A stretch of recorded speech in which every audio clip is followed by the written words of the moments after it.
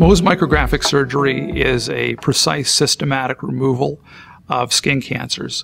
It's considered the world's gold standard treatment for all non-melanoma skin cancers and is typically used for treating the most common skin cancers like basal cell cancer and squamous cell carcinoma.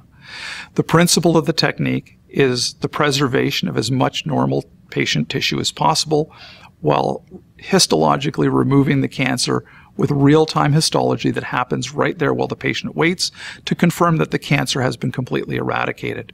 By accomplishing those two goals of tissue preservation and optimizing cure, the highest cure rates possible for these tumors are achieved.